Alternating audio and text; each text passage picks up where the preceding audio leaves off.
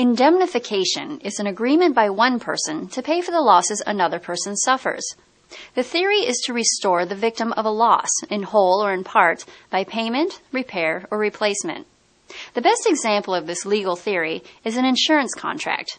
If you have an insurance policy, then the insurance company agrees to pay you for the losses you have incurred that fall under that policy. An auto insurance company will pay the policyholder for losses that arise out of a car accident.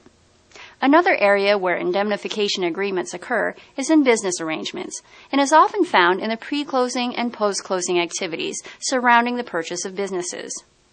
The duty to indemnify also shows up in many other contractual relationships, including license agreements, franchise agreements, and leases.